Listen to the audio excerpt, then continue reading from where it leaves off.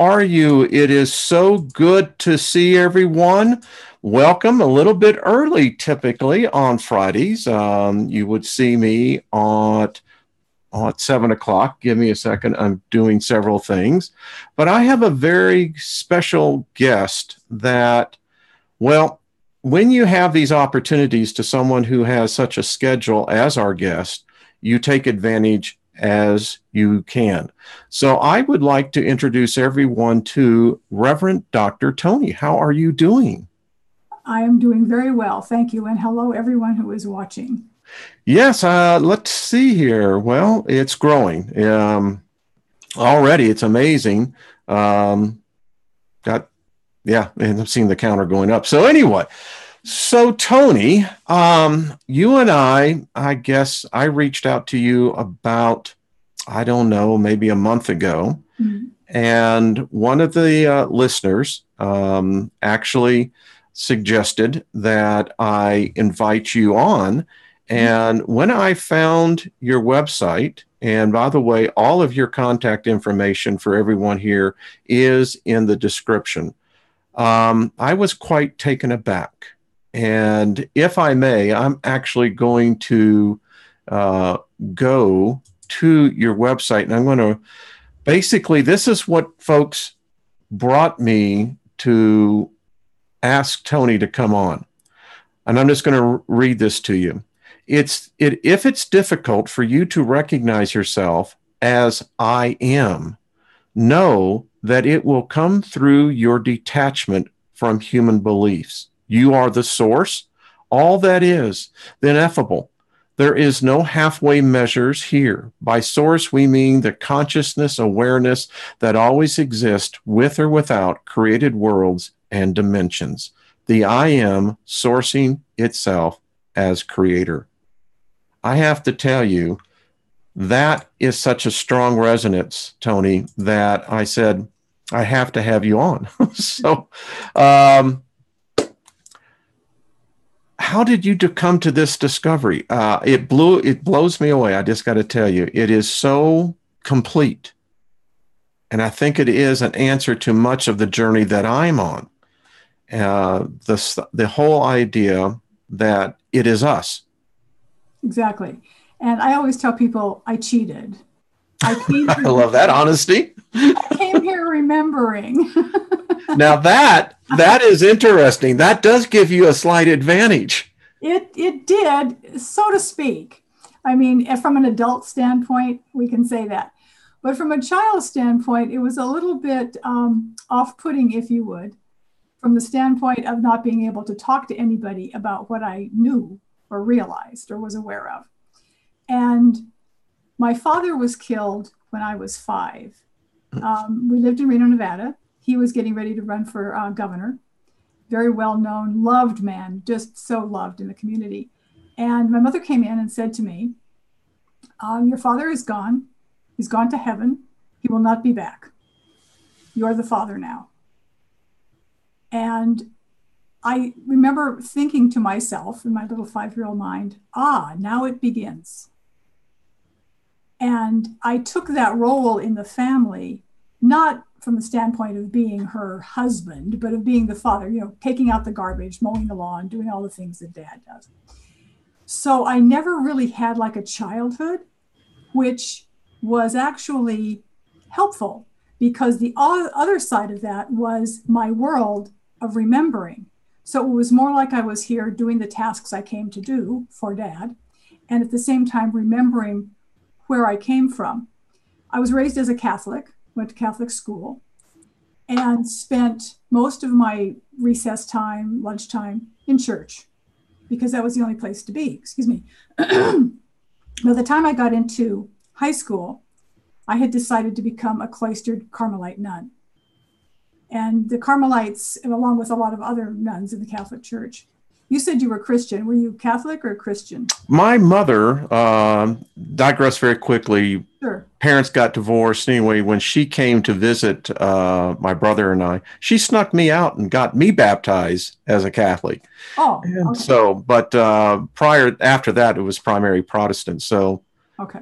Yeah. Okay. So in my teen years, I just decided, I would be a Carmelite. The Carmelites, along with other organizations, you go behind the wall, you go behind the veil, you don't see the world again.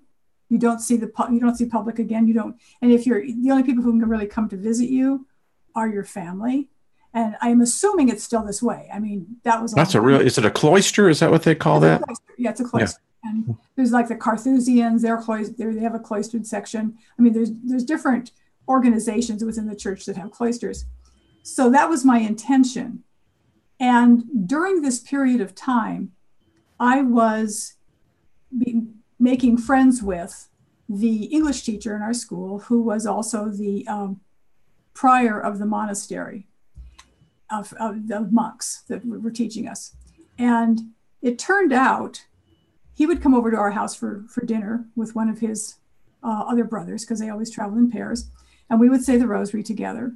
And that was my understanding of him. Well, it turned out that there were other things going on with other girls in the school. And I'm not going to go into that, but you can. One's imagination can easily lead to that. I understand. Yes. Well, once that was discovered, everyone who was friends with this person was told that they could either finish school there I was on the honor roll. I was the head of the religious organization in the school. I could do that. I could stay there without any of my honors, without any of my roles, just as a student, or I could leave. So I left. And when I left, I was going to be a senior that year. So it was my last year of high school. I also left the church because it so devastated my belief in what I had been taught that I said, okay, none of this is real, which was a blessing. Because I finished high school, I went to business college, I got my degree, and I moved to San Francisco and lived in San Francisco during the time of the Flower Children. I moved to San Francisco in 1966. Far out. So, and I wasn't like a hippie on the street and all that kind of stuff. But anyway, while I was in San Francisco then, because we're always leading ourselves, the divine in us is always leading us exactly what is next. I met the Holy Order of Mans, which is no longer in existence. And at the time, it was just starting to become an international organization. The premise of the Holy Order was Catholicism and Eastern mysticism mixed together. So we had Mass and Communion, and we had meditation. It was perfect. That is most interesting. The teacher who had started this, who's now deceased, and he and I just became fast friends. Here was a person who understood everything I said and said, basically, I can take you farther if you want to go farther. And I said, I'm here. So I stayed there for almost 2 years. And at the end of that time, I knew it was done. It was finished. And it was time for me to go out and teach on my own. And so that's what I did. So that's kind of the long short of it. In the process of it all, of course, there's also living life, getting married, having children, doing all the things that people do. So I've always been teaching like on weekends or at night until 1996. And I decided, okay, I'm going to step out of the bureaucratic world. I worked as a finance manager. I worked as a paralegal. I was really into the world of business, which has served me well. And just started Sacred Spaces, my own company, and started teaching full-time. So that's how I came to where I am. Somebody once asked me in an interview, okay, you say you remember the other side. You remember where you came from. What's it like? And I thought, wow, no one has ever asked me that question before. Wow, what word will I use to describe it? So I thought about it for a while and I said, okay, can you imagine a realm in which there is absolutely no judgment of any kind? That's the closest I can come to an explanation. And it's hard for our minds to take that on, because everything here is so dual. Mm-hmm. Right, wrong, black, white, up, down, good, bad. A place where none of that exists. The isness is, and that's all that is there. When we can come to that, arrive to that place in ourselves here, now, then we reach that freedom, that peace that surpasses all understanding. So it can be an easy journey, it can be a hard journey, and it's everybody's choice, dependent upon where they're coming from and what they've been taught. One of the things that I have discovered in my journey is that, and it came to quite as a revelation, it really did, one of those epiphanies, that the journey is really about me. Yes. When it comes right down to it, I was the one who, and I have a theory, Toni, that states that what makes us unique in these flesh bodies is that each and every person that went through the rite of initiation of the birth passage makes us very special and unique, particularly when we, and this is my belief, that we're born into the death cycle and we die back into the birth process. And that's what I came to. And people sometimes want to know, as you and I were talking earlier, well, where's your position? What are you? Since you're not a Christian, then what are you? I've told them I've rejected all the world gods because I don't like any of them. Yeah. I haven't met one and that's the problem. I haven't met one that I could actually say that I like. But here's the point, is that when it really comes down to this, I'm the one experiencing this, not you, not any of the rest of us. Right. Yeah. It's always an individual journey. And one of the things that happens for almost all my students, and so I'm sure they're a representative of most of the population, is that there's a comparison that goes on, or a wish that they could be like someone else, or strive to become more like this person or that person, not realizing that each of those people they're trying to be like is going through their own journey in their own way, having all of their own little ups and downs and whatever comes up in their life.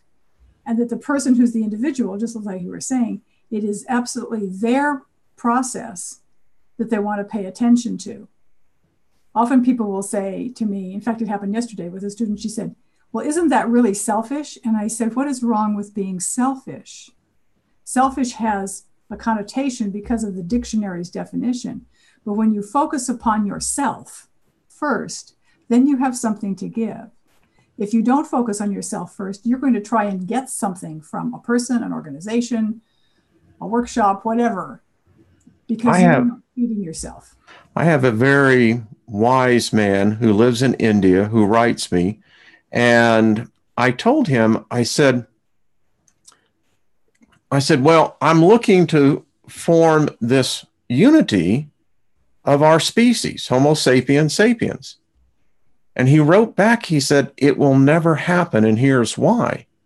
He said, it's the individual's destiny to fight to survive. And he said that will always be a stumbling block when our species comes together, because in the end, it's about my survival more than yours. And that happens with a lot of people. It's hard to accept that and see that. One of the things that I find, and I run into a lot, is a lot of the New Age terminology that, well, really well-meaning, is misused, because the New Age idea was a great idea originally, but it got to be all about unicorns, rainbows, and fairies. Well, it is. It's all, and the word that I always get a kick out of is, I want to be in the oneness. I want to know the oneness. Yeah. And I like to remind people that, speaking of surviving, the oneness includes all the murders and rapes that are going on right now, the wars in the Mideast, whether or not you like our president, it's everything. That is the oneness. Is that where you really want to be? Because you're already there, rather than idea of the oneness being a choir of angels singing somewhere and everyone's sitting around playing their harp. It's much more a realization that we're a part of all of this. And as an individual, we have an opportunity to bring whatever message we feel we have into the world. And that's why I started the Angelic Human site, because angel means messenger. The Sacred Spaces site is my main site, but I've got 4 other offshoots. And angel means messenger. The word human, Hu is an ancient form of the word God. Man is Homo sapien, as you were saying. So you've got source and form with a message. And we all have a message. Absolutely everybody here has a message of some kind. And I don't mean a message where they have to get on Zoom and YouTube and give their message. Yeah. It's just whatever it is. Maybe it is the perfect way to scrub a kitchen floor. And it may be a message to just one. Pardon? It may be a message to just one other person. Exactly. So I do spiritual readings where I talk about the person's message. I look into their soul record, which is like their own personal Akashic field where all of their experiences are, to see what their message is here. And I talk about that in the reading so that people have an opportunity to stop thinking that I'm not as good as somebody else, or I wish I was like so-and-so, because everybody's message is perfect. Ooh, I like that. That I can resonate with. Everyone's message is perfect. When you're describing this is what got me once, as I told you that I awoke. Mm-hmm. I was realizing I was trying to get into a room that I was already in, and I held the keys. Right. I mean, it's like, I literally woke up in bed one night and said, Steiger, what the hell is wrong with you? Yeah, good for you. Yeah. Anyway, I digress. No, that's fine. That's wonderful, because someone might say to you, well, Wayne, so you were enlightened in that moment. Well, in fact, I was asked about this yesterday too, by the same student. When did you know your enlightenment? And I said, when? I said, there's not a moment. There's a moment in that moment that you cognitively understand it. But think of all of the experiences you have to have, the places you go, the people you see, everything is leading to that. So it's the whole process, and not just this life, but all your lives. And then in that moment in bed that night, it comes to a culmination and you say, I get it. Yeah. But it's a piece of everything that's happened. Yes. Yeah. Now, you said something to the oneness. I think that, and here's just my personal opinion, that what I've seen in the metaphysical community and the spiritual community is that they have built a religion to replace the one that they've walked out of. I agree. And again, it's the same maze that I see them walking into. The oneness. Now, people they hammer me all the time, because what I keep telling them is that they've got to get to a place where you have to understand you got to get out of this dualism, this good and evil thinking. Mm-hmm. There is a place, Toni, that I believe exists where it's not about good or evil. It's just about. Yeah. And oneness, getting back to that point, means the good and the bad. Yes, it does. Because there really isn't any good and bad. Now, everybody up in arms, go. There you go. I mean, the letters, save the emails. You don't know why something is happening. You have no idea. And I'm not saying that we need more wars or more murders or anything. I'm not saying that. All I'm saying is we don't know why that is occurring. My best example of this was years ago when a friend of mine, a psychologist, said to me, I need to talk to you. Would you go out to coffee with me? I don't have anybody to talk to about a subject that you'll understand. So I said, sure. Off we go. He told me a story about a young lady that he was seeing and treating for drug dependency. And he said, I can't get her straight. I can't get her to stop. And she's just in her teens. And he asked me if I had any idea about what she said to him when he went to visit her the last time, which was, he asked her if there was anything he could do to just get her to stop. How is he failing her? And she said, I came to this earth to assist youngsters who are addicted to drugs. How will I ever do that if I don't know what it feels like myself? Wow.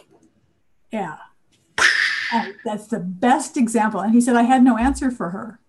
And I said, well, there isn't an answer. She gave you the answer. I don't have anything to tell you. And if you take that small example and you apply it to anything else, we don't know. And people have said to me, well, what about little babies being raped? Okay, sounds very ugly. But that baby you're looking at is source. It is an entire being in a baby body. It's not a baby. That's just the form. We don't know what's going on. Doesn't mean we should have more of it. All I'm saying is we don't know. And if we admit that we don't know and stay out of judgment, then we can begin to reflect more on our own self. It's so easy to just look out there and say, well, this is wrong and that's wrong, and this should change and that should change, rather than looking within. Totally agree. Is there. I have said many times that the problem that I have seen is that for myself, I've been on my own since I was 15 years old. And I got to tell you, I loved it. Mm-hmm. At 15, growing up on the streets of Houston, Texas, in the Montrose area, I began to get exposed to different cultures, different ways of thinking, was introduced to LSD, and was an avid user of LSD, was actually in a government-sponsored program that taught us how to meditate, how to astral project while on LSD. Mm-hmm. And those experiences, Toni, led me to understand that there is life within life within life. Yeah. Now, I was a youngster, was very young, but again, it wasn't a path of destruction for me. No. It was a path of learning. Right. And I love what she said. How else can I reach out to them? Right. Yeah. If I don't know what it feels like. Yeah. And that's the beauty of some of the experiences we have, is that the things that feel so detrimental or bad or dark or whatever people want to call it are like fertilizer that nurtures our compassion, our understanding, and our ability to be present with our message, whatever it is, and bring it to the world without having to find it on page 12 of the book. It's our own realization. And that's really the only experience that is of any worth. Books are great. They say all kinds of things. I love to read. But it isn't until you have the experience yourself that you truly understand what it feels like, whatever that experience may be. You know what I've come to understand? Through the life, through all those who hurt me, and, it goes from my father, and it was, pretty rough growing up as a child. It was literally he almost beat me to death. But here's the point. Through those experiences, I was learning. Mm-hmm. And here is that when I almost lost my life, I contracted Lyme disease with bacterial meningitis. Mm-hmm. I came out of that coma, and the thing that hit me was forgiveness. Yeah. And I don't know what happened while I was in that coma. I know that from what the doctor said, but this is what I learned, Toni. I came out of that, and I found that forgiveness was very easy. Mm-hmm. And the first one I went to was my father. Okay. And addressed him. And, I'll never forget this. As I told him, I said, I love you. I said, I understand now what your conflict was when I was a child. You were dealing with a great deal of stress and conflict. I was an outlet for that. And I said, and I hugged him. I said, I love you. Well, he, come to find out, had all these years regretted that. And so there was a healing and a bonding. Yes. And I think that what most people don't realize in life, the reason today so many people are angry, Toni, is that I feel that they have lost their identity of who they are. And this is your message, that I find that we are the I am. Yes, that is what we are. And it's difficult for the mind to understand it. So I want to put this caveat out there. Your mind will never understand it fully. The awareness of the I am, aware of itself, is what you will come to. The mind will still do whatever the mind does. But the awareness itself will be on top, if you would, of whatever the conjectures are of the mind. And in that awareness, that doesn't mean that you have to go around and agree with everybody or say yes to everything or any of those other ideas that come up. It is simply being aware that what is happening in each moment is the I am expressing itself through each individual form, through each individual experience in life, and to allow that to be how it is without judging it as right or wrong, good or bad. Oh. On my Sacred Spaces website, fourth item down, I think. It is, I think. Is the absolution ritual that I created to assist, and it's just free for anybody to go and use. It's there in text, audio, and video format. For people to absolve themselves of wrongdoing. Okay, is it? Yeah, 1, 2, 3, 4. Home, I gives to you monthly special absolution. Okay. Let's hit over there. Okay, we can click on that.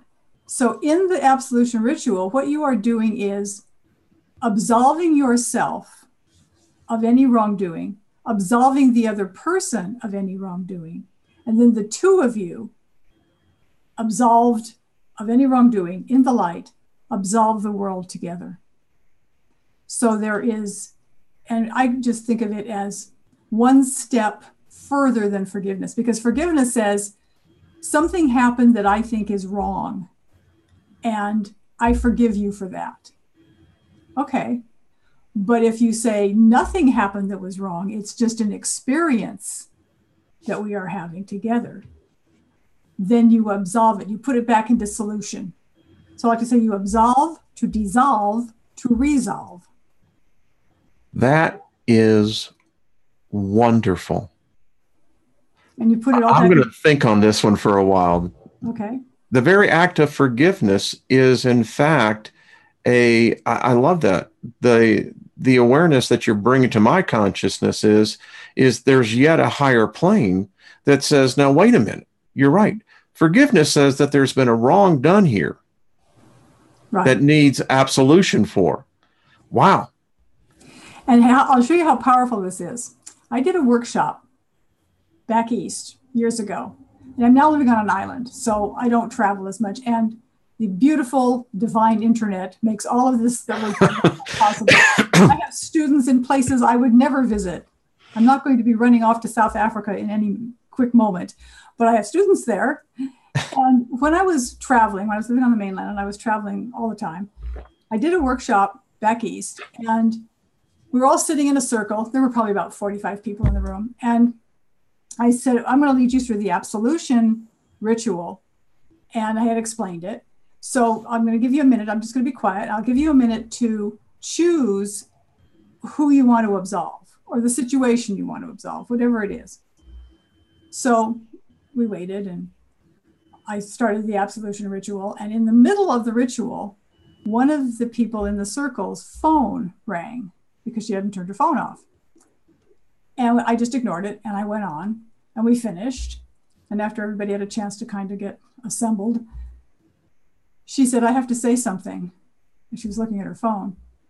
She says, that phone call was the person I was absolving. I haven't talked to this man in 2 years. Talk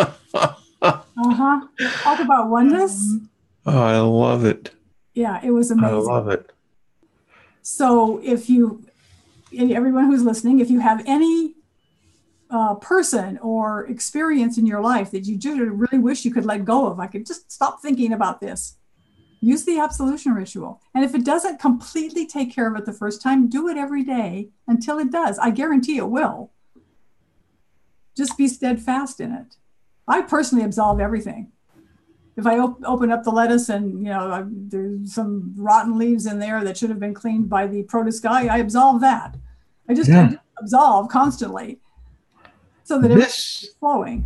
This is outstanding, Toni. This really is. And when I introduced Toni, by the way, I said, Reverend Doctor. You want to explain that? Because I think that people need to know that you do have a PhD and you do have the doctorate. I mean, this ministry as well, right? Yes, I have a PhD in metaphysics, and I'm also a metaphysical minister. And when I was in the Holy Order, I became a priest and master teacher. And so the Reverend Doctor covers all of that. And as I explained to you earlier, calling me Toni is fine. I like to use the titles, not because I need titles, but because it helps people understand that there is something behind this face they're looking at. Yeah. Usually most needed when a student of mine is trying to describe the work they're doing with me to their family, their friends, and they're being challenged by the other person. Mm-hmm. And to be able to say, well, this is who this person is and this is what she knows, et cetera, assists them.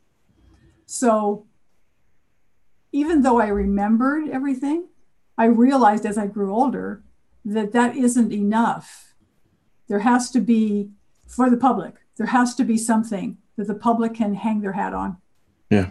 It's too difficult for the world to understand. Just somebody came here and remembers. Okay, what does that mean? Yeah, what does that mean? What is that? Yeah. Remember what? Remember what? Yeah, exactly.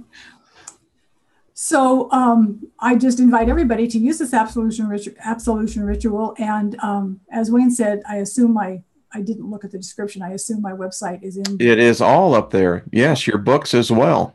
Okay, great. Now, go ahead.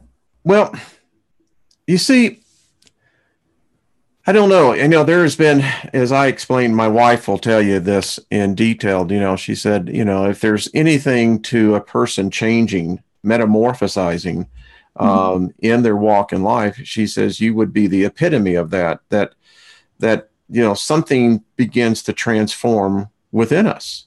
Yes.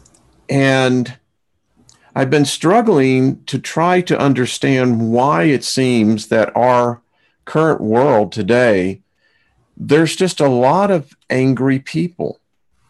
Just a lot of angry people. I've talked to people who get very short sometimes in the grocery store, and, you know, you can't even approach them. Mm-hmm. So this begins to give a whole different approach to that. It does. And especially when you realize that anger has one message: something needs to change. And the first thing the human mind thinks is, right, you're sure right. He does need to change. Change in you. Fifth grade teacher, she says, always remember, you want to have one finger pointing at someone, there's three more pointing back at you.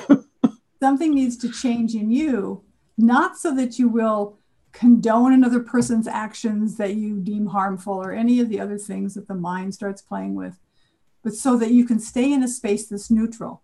And that's really where I end up in all of my classes, is teaching people how to arrive at a state of neutrality, because Source is neutrally beneficent.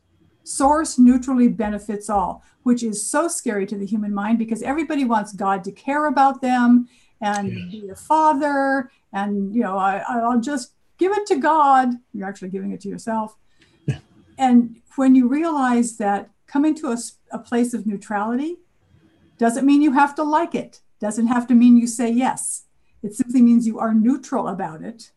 You can walk away, be neutral. Then that anger begins to dissipate.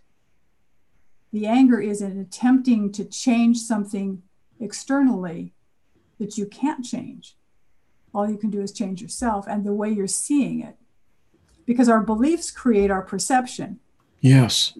Everybody's reality is relative. I love those words: real, reality, and relative. They all have the same root stem. Mm-hmm. And the reality that each person has is relative to what they believe is true. There's a wonderful story that I read in a women's magazine that's now all over the internet. I went to see if I could find the source of it, but it's there in a whole bunch of different forms. So if anybody wants to look it up, they can. And the story is about this guy who wanted to help his wife fix Easter dinner. Everybody was coming, the whole family, and they had lots of relatives, lots of generations going to be represented. So she said, sure, you can help me. What do you want to do? And he said, I want to cook the ham. And she said, you can't cook the ham. You don't know how to cook a ham. He said, well, of course. You turn the oven on, you put the ham in the oven, and then you cook it until it's done. So she said, see, I knew you didn't know. You have to cut the ends off the ham. And he said, you do? And she goes, yes, I'll do the ham. So he thought, I'm going to get to the bottom of this. So Easter dinner comes, and his wife's mother is there. And he says to the wife's mother, did you teach your daughter to cut the ends off the ham before cooking a ham? And she goes, well, of course, that's how you cook a ham. And he went, oh, okay. Well, the wife's mother's mother was there. So he says to Grandmama, did you teach your daughter to cut the ends off the ham? And she said, oh, sweetie, honey, teacher, I didn't teach her anything. I had to cut the ends off the ham because I didn't have a pan big enough for it to fit in. And it became doctrine. You can take anything you believe, from what toothpaste you use to what you think, and apply that, and you will find someone trying to control a certain aspect of the population. Always for money, power. Yeah. Always for the power, the money involved, if there's money involved. If there isn't money involved, it's always for power. Power over the ham, power over the dinner, controlling it. It's for control. Power over the individual. Exactly. Yeah. Any belief that you have, and I invite everyone to look at their beliefs, that does not say, I am divine. Any belief that does not say that is up for examination. Of what good is it to you? Why are you holding on to it? What safety net is it providing? Good points. All of this. Well, that's the foundation of all religion. Yes. You know, I have a radio show I do every Thursday night, and you know, last night I broke the myth of Lucifer and Satan. You know, the whole mind trap that you get into. And I said, the reason why we adapt to it so quickly is that it gives us an excuse. Mm-hmm. It means that I don't have to take personal responsibility. There's something greater than me that's happening. And because of that, I take a secondary role. And I keep saying, but wait a minute. This is about my journey, not about some made-up character called Satan or Lucifer. And then the next thing you know, well, it's the devil's fault. And, you know, the next thing you know, we're back into this duality again. There was a wonderful author who passed away in 2010 named Lawrence Gardner. And he has written many books, very well known. Was made a night or whatever in the UK, just very, very famous. I love his books because what he does is he takes the etymology of the language for all of this, and he does a lot of research into archaeological finds and things of this nature. And he says, where did the word come from? What is it meaning? It doesn't make any difference how we're using it now. What did it originally mean? Yeah. And the word Satan was actually the Satan who tested the people in the temple who were there to learn. And the Satan tested you, or the Satan tested you. So they say, Satan is testing me. Well, okay, you're using the right etymology of the word. It has nothing to do with a being anywhere. Yeah. I love this because religious teaching. It is. And I think that once I broke free of that, you know, but it's how our species, particularly in this modern day, I mean, I was born in 1955.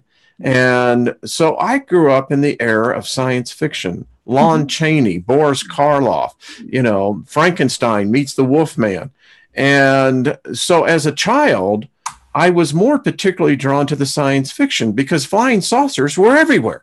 Yeah. But I had, Toni, this affinity for them. there was something that as I've little taught, I was drawn to this. My grandmother couldn't pull me away. And I remember seeing Alan Shepard go up in the first Mercury 3. So that's telling you a little bit of how old I am. But, you know, yeah. And come to find out, I think that there was a purpose for that. Of course, there always is. And it takes us in the direction that we usually prefer to go. If you're going in a direction that you don't prefer to go in, and you're saying, I don't want my life to be like this, I always tell my students, sit down and ask yourself why it's happening. Because people ask me all the time, well, okay, do things happen to you that you don't like? Do things happen that upset you? Yeah, well, of course, I'm in a human body.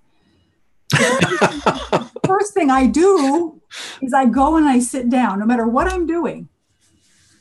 I go and I sit down and I just sit with it and say, okay, why is this here? Where did it come from? What's it showing me? And I just sit with it until I come up with an answer. And the more you do it, the faster you come up with the answer, because you get to know yourself really well.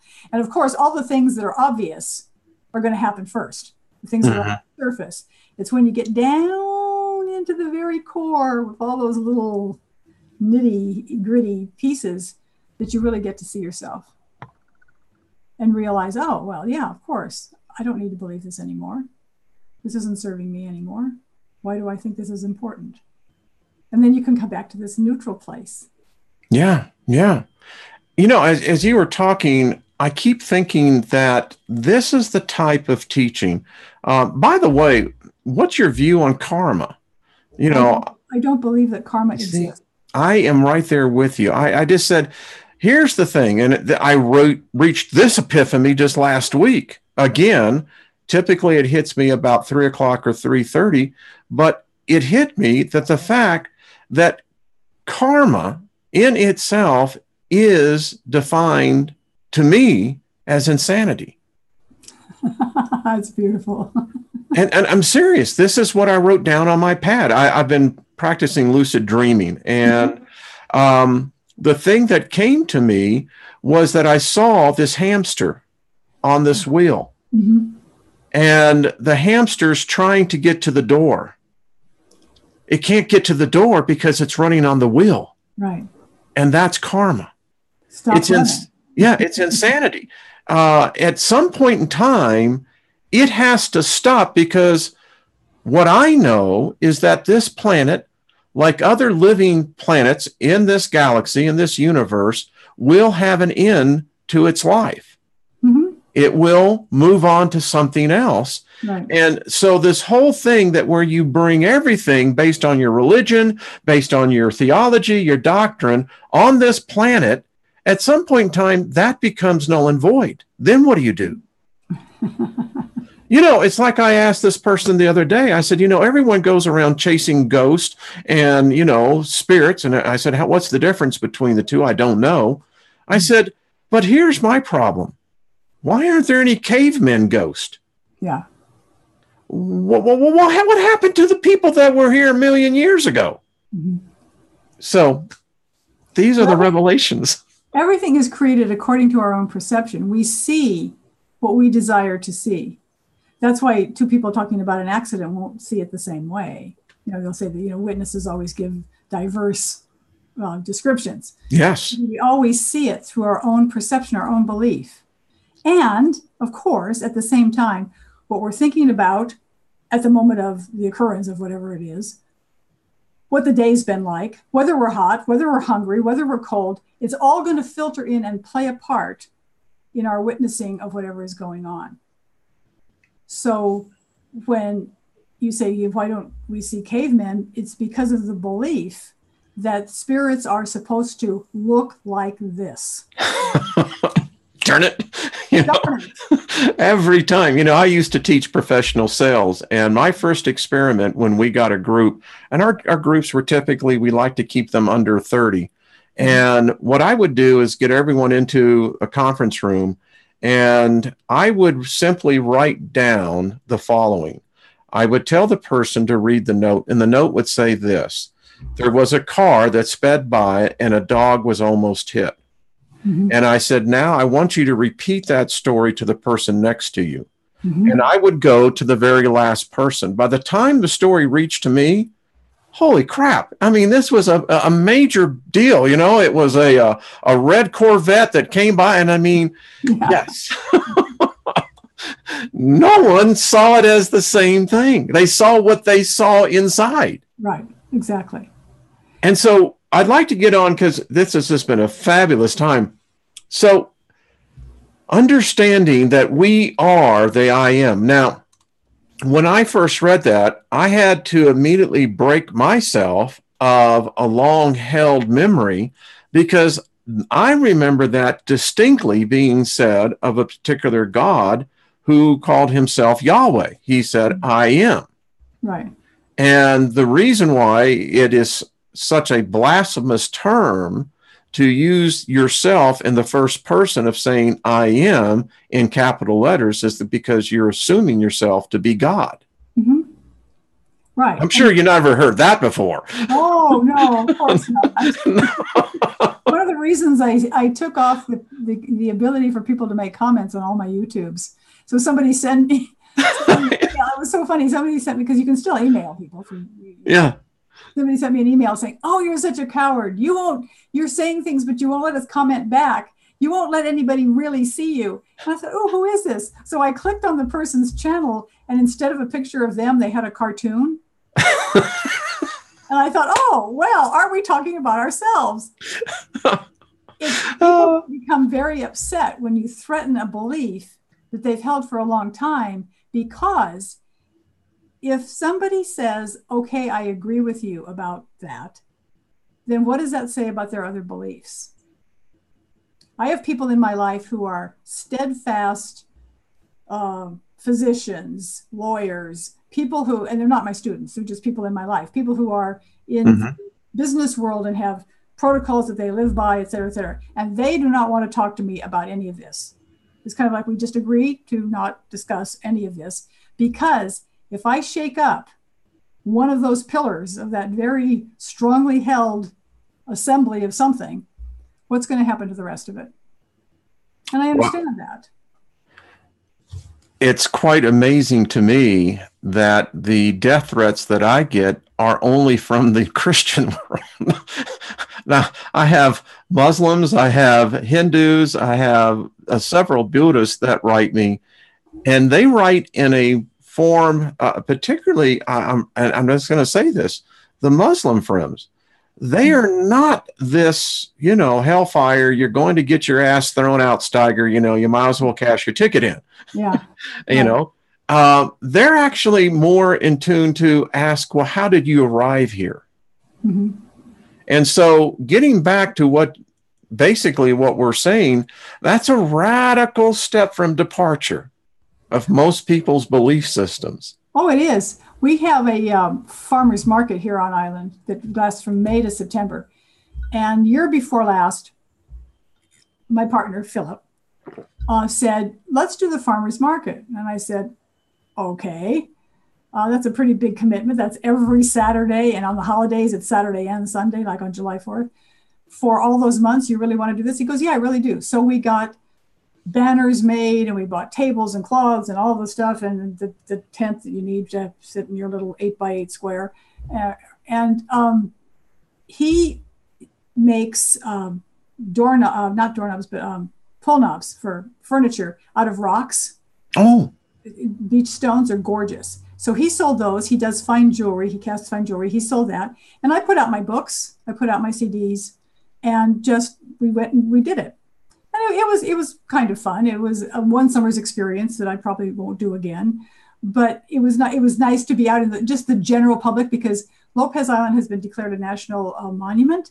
So in the summer, people flock here by the thousands. Wow, I did not know that. So there's all these people here it starts at 10, lasts till 2, so for 4 hours. And there's all kinds of food, so everybody's eating and doing all these things. I just created a little dialogue to say to people when they stopped at my table. They'd look at my books, look at my CDs, and I had some pamphlets of my work. And I would say to the person, do you have a specific belief that you follow? Is there a spiritual belief in your life? The people who said no The people who said, well, I do yoga, but that's about it. Either they were just not interested and they just walked on, or a lot of them just stayed and talked for quite a while. The people who were Christian or Catholic, without exception, would get in my face and say, yes, I have a belief. It's Jesus Christ. Peace, man. And I thought, the first time it happened, I thought, well, I was having a bad day. The second time it happened, I went, okay. The third time, it was like, all right. People feel like they have to defend their faith. Yes, yes. Instead of just saying, yes, Jesus Christ is my Savior. May I talk to you about him or whatever. Yeah, yeah. And I mean, in a certain way, it's sad because each of those, just like my Catholicism and your Christianity and Catholicism for a little piece, led you to where you are. Yeah. That's what's happening to everyone else. And it doesn't even mean that it has to happen in this lifetime, but it's one of the steps. I'm grateful for what I learned in that. Yeah. It taught me the foundations of much of about the spiritual walk. Yeah. It does. Oh, absolutely. Yeah. And what you want to hold on to and use as a support, if you would, and what you want to let go of. Mm-hmm. And in that is the invitation, because you can take your experience in the churches and apply it to your spiritual life and see which precepts actually make sense and which ones are just control mechanisms. Yes. You know what I learned when I really, and I'm still awakening. I mean, I live in a wonder. I tell people all the time, I live in awe because it's amazing. But here's the thing that's changed in me, Toni. I no longer live up to other people's expectations. Right. And it took a lot of self-discipline for me to finally tell people, I'm not here to live up to your expectation or your perception of reality. Right. So if you get mad at yourself. Yeah. Don't get mad at me. Yeah, definitely.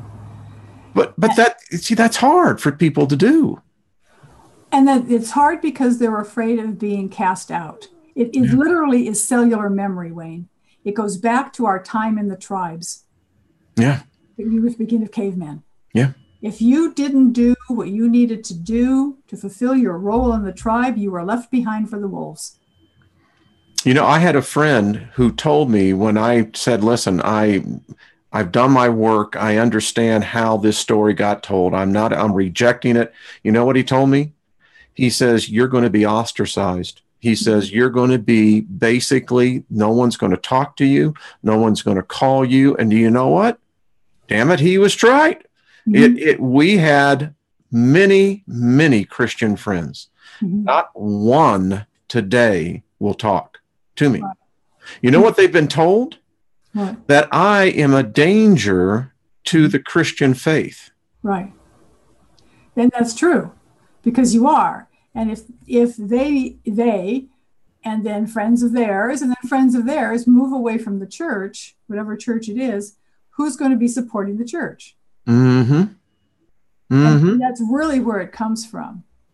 Because if it was a belief that was all-encompassing, which if you actually do read the Bible the way Jesus actually supposedly talked, and who knows if it's true, that was not the message. The message was all-inclusive. The message was everyone is invited. Everyone can come. Yeah. And it doesn't have anything to do with trying to support an organization. No. And you know what I told my friend? I said, you know what? I was born alone. I'm going to die alone. Yeah. I said, so this is good practice. Yeah. And that's what I tell people now. Listen, I have seen the other side. I don't tell people this, Toni, and I can't describe it because I can't describe something that I haven't seen before. Mm-hmm. But I know this, it's not a place of fear. No. That I do know. Yeah.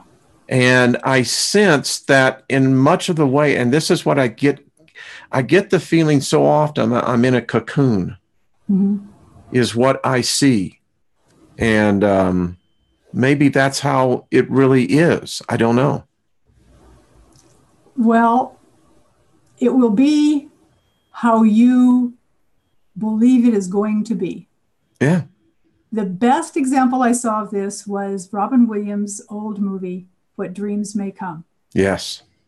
That really showed how everything was how he expected it to be.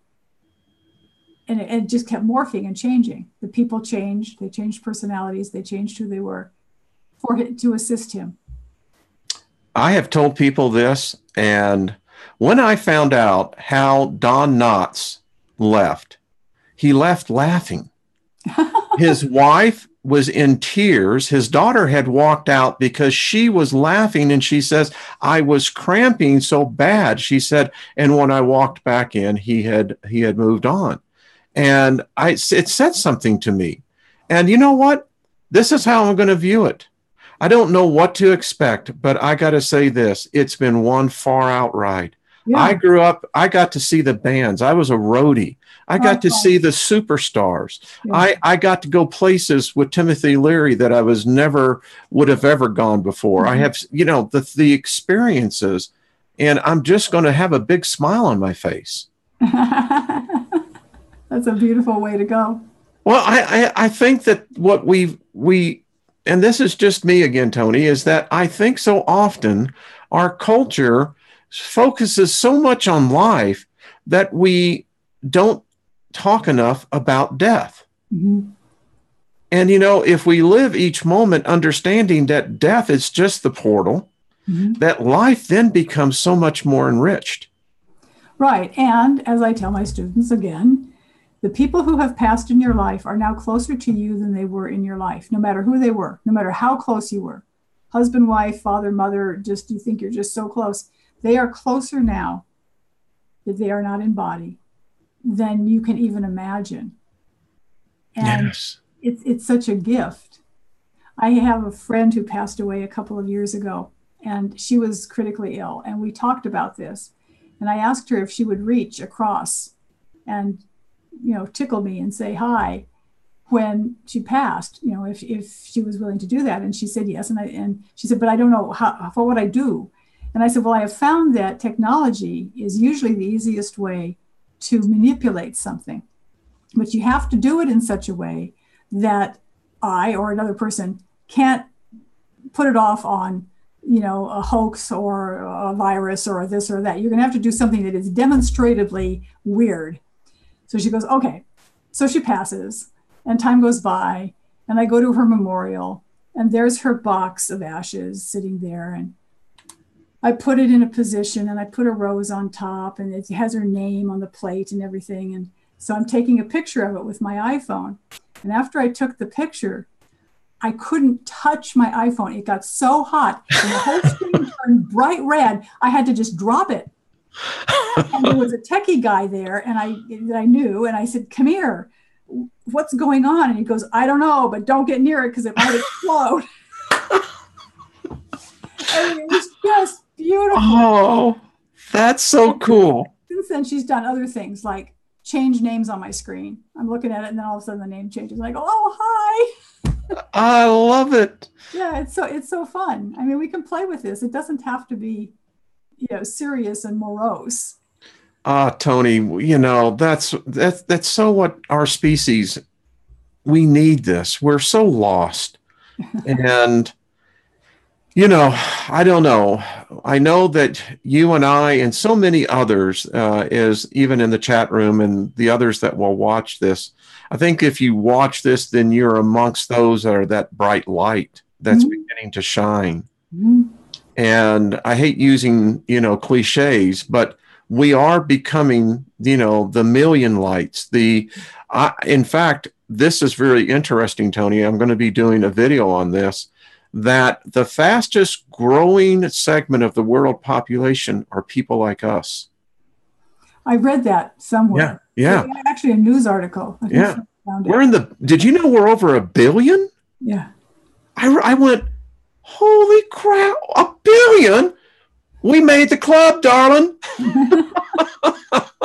So, we're going to do this. And, I love what you bring. And I know, could we go a couple minutes over? I know that if we don't have a hard stop time, but I'd like to discuss a little bit more, because I think, again, what your message brings is that message of awareness.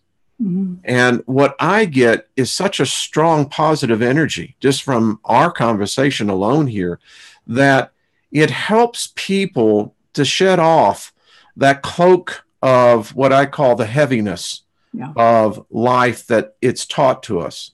Yes. And then the I am begins to shine. Right. And when I teach, and I have one testimonial up on my website already, and people have said this to me frequently, it just happened again the other day, I really am about no BS. Ooh. I am not going to pull any punches, and I'm not going to let you as the student sit there lost in your belief, morose idea of what is going on. I will stop you. And I teach one-on-one. So far, this one, I'm going to look more into this Zoom. I haven't really looked into it too much. I teach one-on-one through Skype. This is really good. I tried doing more than one person at a time, but you get caught being tied to the person with the slowest bandwidth. Mm-hmm. And it was too difficult. So I just teach one-on-one. And when people are talking and they say something that is obviously a belief that is not serving them, I just stop them and say, no, that's BS. That's not true. And then we just go from there. But because I know it myself, it's easy for me to see it when it's there versus some idea or philosophy that I have to remember or go look it up in a book. It's who I am. And it makes it easier to teach people to go to that place within themselves because I have been there. I mean, I understand what they're saying, and we can change it. And we can make it be not just easier to live and more peaceful and joyful, but more of a state of awareness that you're talking about that allows people to become aware of their own divinity. Yeah. And to see with divine eyes, to literally see everything divinely. And that doesn't mean holy and sacred, and it doesn't mean putting on a robe and a halo. It just means seeing the oneness, the union of it all. I'm resonating with this because part of the thing that I'm grateful for my spiritual background is the fact that I began to get clues a long time ago that if we're created in the image of the Creator, then that means we are the Creator. Yes. If I'm looking in the mirror, Toni, I'm looking at an image of who Wayne Steiger is. Mm-hmm. And anything that's made in the image beyond that is me. Yeah. Yeah.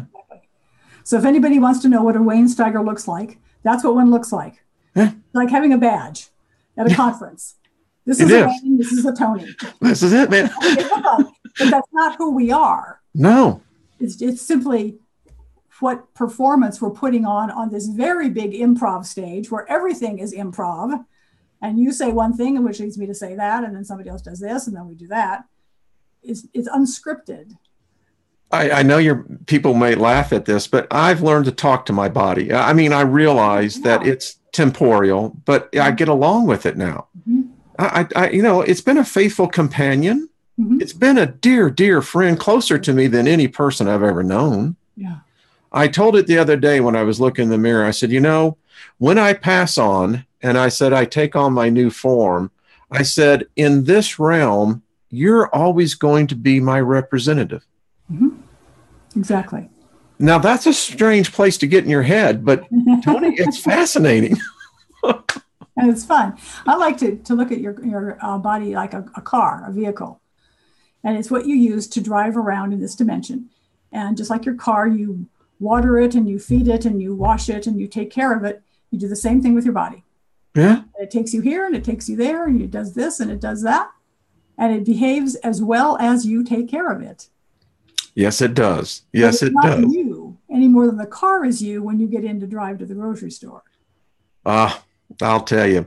Well, I know we've gone over. Tell people how they get. I've left all of your contact information in the description below, but please let them know, because this is going to go up for replay here right after you and I get finished.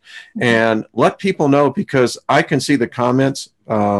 People are really resonating with this. Oh, wonderful. The easiest way to reach me, because if I just say the words, it's hard to have to spell everything. I have a splash page that's youaresacred.com, just as you would think it's spelled, YOUARE sacred.com. If you go there, it lists my 5 websites, with the top one being Sacred Spaces, my main website. Click on that, and over in the left-hand column, it'll say, where you can contact me and you can email me. And people can get a hold of me that way. That's the easiest way. And you do work one-on-one. Yes. And I like the fact that you tell people straight out that you're not a counselor or a coach. No, and I make a big point of that on my website. I do not do counseling. I do not do coaching. And if you feel you need that, go to a person who does. If I'm working with a student and I begin to see signs of some issues, I have a few counselors that I send them to that work through Skype if they're not in the same city. And I'll just stop and say, okay, we're going to stop here. I want you to contact this person, get some counseling, and then come back to me. But I'm not going to go any further until this is taken care of, and I'm not the person to do it. I get the sense as well, Toni, is that for you to work with a person, they have to be very seriously committed. Or at least want to spend the time to see if they can make the commitment. Good, okay. Otherwise, what happens is they enroll in a course, they pay me for it, I send them the material, we get started, and then they don't get back to me. And they don't get back to me. And I pay attention to all my students. If I don't hear from you in quite a while, I'll email you and say, hello, checking in. And some people will just stop. They'll just say, and I'll say, fine, don't continue now. Wait until you're ready to continue. You've got the material and I'm still here. And we'll just pick up wherever you left off. Those are few and far between. Most people, by the time they come to me and make that commitment, are ready. Yes. I have students that I've worked with. In fact, one of my students just posted on Facebook the other day, it's been 8 years. And she said how she felt about me, which was very sweet. A lot of my students just stay with me for a very long time. I can see why. I'm constantly creating new courses, and new ways of looking at things and new ways of doing things. I just recently started doing virtual retreats, which are just yummy. Well, I'd like to get more of this, because I'll tell you, your message resonates with me. I think it resonates with a lot of people. And it's just that people have to get over this fear that of breaking tradition, breaking the taboo, that you are in fact divine. And let's raise above just saying you're divine. Understand you are the creative force within the universe. And Toni, that's what I get. Yes, that is what we're doing. We're creating our own universe. Yeah. Well, I hope you will come back on. Oh, I would love to, Wayne. Okay. I have just got to get you on the Friday night show, and that way we can really just get some people out. And I'd like to invite you onto the radio show. It has a much broader international audience. This is a message that I can hitch up my horse to. Okay. Thank you. Use that. I'd love to do that. It's an easy expression in the South. All right, folks. Well, hey, I appreciate all of you. Thank you, the moderators. Is not Toni just wonderful? Reverend Dr. Toni. I mean, thank you for coming on. Folks, there is hope for our species. When I see people like Toni that have this message that is one of beauty, it's freedom, and more than anything else, it's what I call a refreshing newness. And Toni, I just love it. Thank you very much. It's been wonderful. All right, folks, we'll see you again real soon. Be good to each other. Toni, stay with me as we get out. And folks, thanks a lot. Y'all be good. Bye-bye.